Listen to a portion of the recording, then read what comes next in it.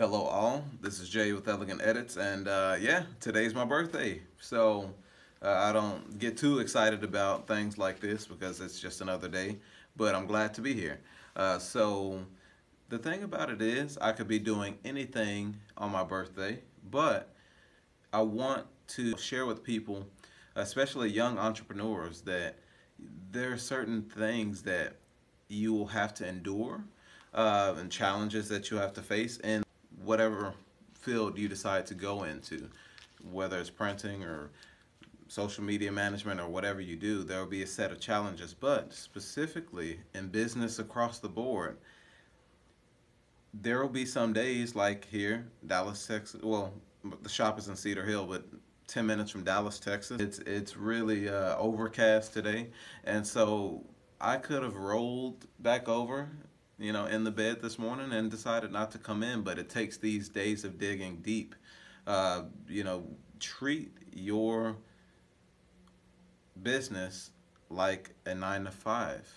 What you'll find, rather, is that when you treat your business like a 9 to 5, you'll come to realize that you're going to be working, so not 24/7, but 25/8. And that's what it's going to take to be successful. Not necessarily monetarily successful, but just the people you may come in contact with. And because if you focus on that, the money will follow. So what I'm going to be doing today is setting up for the week here, and I'm also going to be converting this printer, this Epson 7890. I got it about a month ago. I apologize for the people who also purchased this printer and they're kind of waiting on me to do my conversion, so I can't let you down. So yeah, this is gonna be pretty interesting. So I didn't realize that that would be the case. I thought I was just doing this for me, but that's okay. This won't be like a tutorial.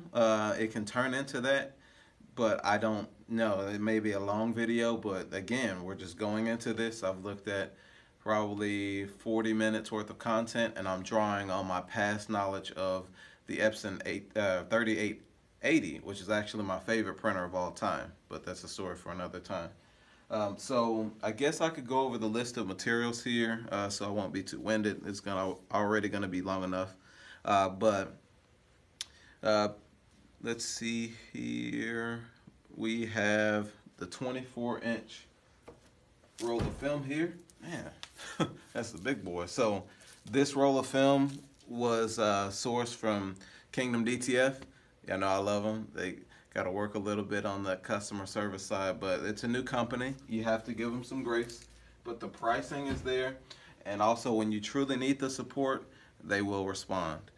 So that roll was $249.97 USD. We have the DTF ink from McLeod. I doubt you can see this, but we ordered this DTF ink from McLeod, and we ordered, was this a liter? Yeah, a liter of basically each channel, a liter of ink for each channel, rather. And so that DTF ink from McLeod was $477.35. So the price tag is going up a little bit. The printer itself was $1,500, and then I paid the gentleman that I mentioned in one of my earlier videos, who knows way more than me about printing.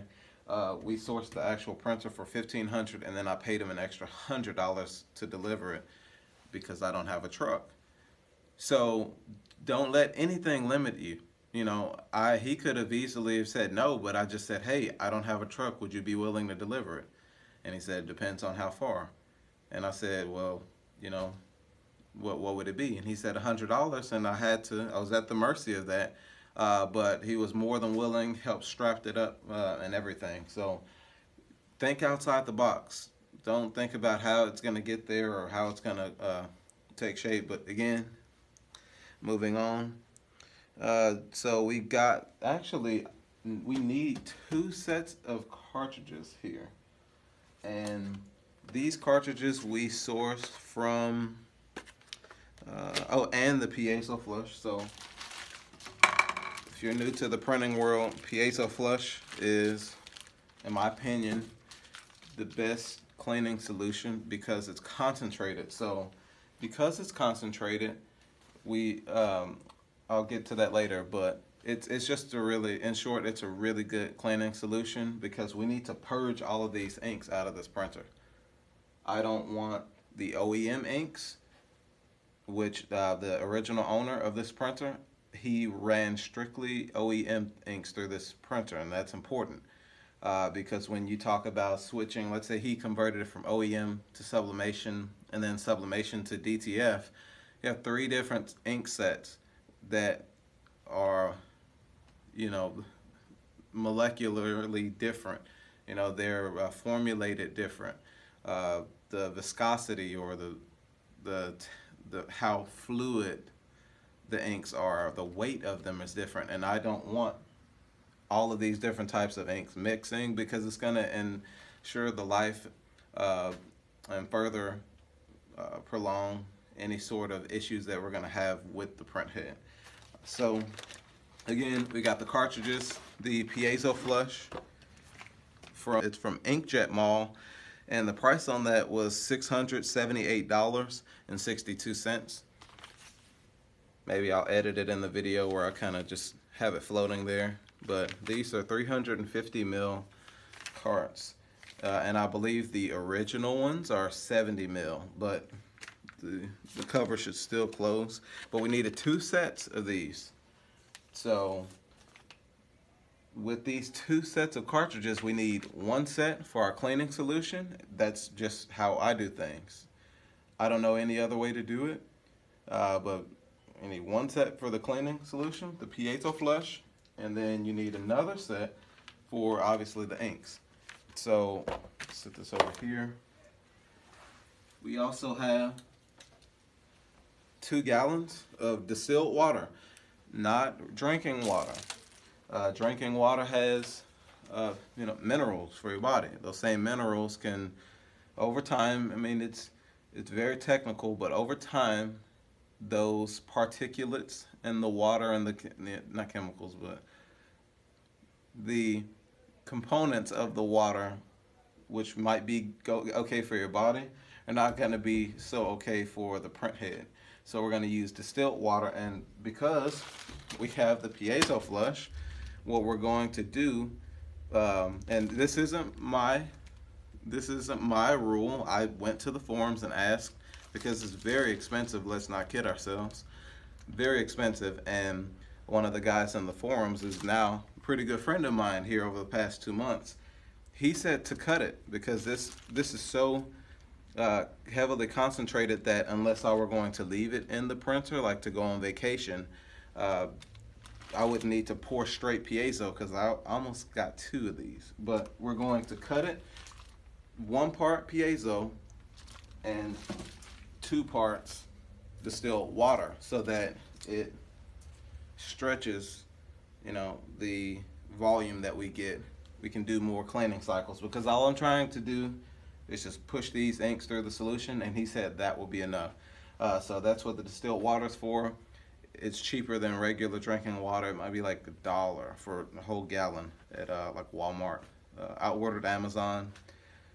From Amazon, they delivered it the same day from Amazon Fresh, and it was still $1. So there's that. What's next here? We have the other consumables, and I believe we ordered these with the carts. Yes, we ordered these through the carts. These are the 60 milliliter syringes that have the big plungers on them. These are big mamas here because I don't want to be, I mean, look at the volume of these, look at the volume of these carts. You know, you don't want to be there all day trying to draw ink. And we also have the priming syringes here. I don't know if that's going to focus. From the same company. We sourced these chip reset. We have a maintenance tank resetter, maintenance tank chip resetter, because this has 2 maintenance tanks that we have to reset. And so the mindset is that we will reset the tanks, and we have a resetter for the cartridges. So this particular printer, as well as it says 7900 on it, but it's compatible with, I believe, 3 or 4 different models. But these here are the ink tank. When I go to purge these inks, I'm gonna make sure that we put fresh maintenance tanks, both of them, because you don't want this process to stop in the middle of purging, because it'll waste either more solution or it'll waste more ink. So we're gonna start off fresh, and instead of paying $30 or whatever these were, how much were these?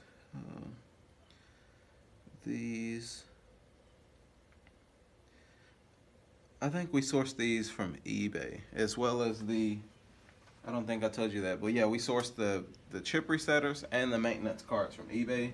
I want to say these are about between $30 and $40 a piece. Don't quote me on that. And the resetters are about $20 to $30 a piece as well. So I know if you're watching this, you're kind of looking at these numbers and getting like, whoa. But keep in mind that the cheapest 24-inch DTF printer, if you buy it, convert it, it's going to be one of these older machines. And if you comment on some of these suppliers' videos, they're not going to tell you what. You can clearly tell in the video it's an Epson model printer, but if you say, hey, is that the Epson 7900, they're not going to tell you yes, because it's like not a conflict of interest, but they have their self-interest in it. It's not a bad thing, it's just bad business. I would do it to help you, but everybody's not like that. So not to compare anyone, but I'm just not built like that. So to order one of those printers, you're looking at $6,000 to $8,000, and just so price tag of $2,000 to $3,000 versus $8,000. That's only if you want the 24-inch printer. Now, if you're just going to run your own prints, if you're going to run your own prints, I would suggest that you may not want to upgrade to a 24-inch unless your demand is just that high. I would recommend a printer this large, of the wide format range, for those who want to print transfers for people. So if that's going to be your business model, or you run a shop, like it has to, I'm hitting it on both fronts, because our demand, has increased, as well as we are heading in a different direction. Not different, but we are trying to expand. And if I can do this correctly, if I'm successful with it, I'll share this with you as well.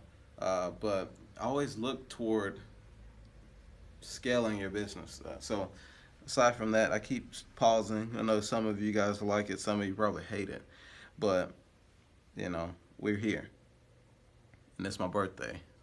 Give me some grace. So I think that is it, aside from these here. And I think these were, I think it's DTG Mart. I don't know why I didn't write this down. DTG Mart. So these are the replacement sponges. So usually how this would work, yeah, there are these little pinholes on the sides, and you would pry these off with a screwdriver, and then you would just place it inside and remove this, and this used pad will now, hope you can see me, this used pad will now be waste. And then we would put the maintenance chip resetter against this to reset this cart, and we're good to go. We aren't paying $40 twice a week on consumables. That's not gonna happen. So just order the sponges, the replacement sponges.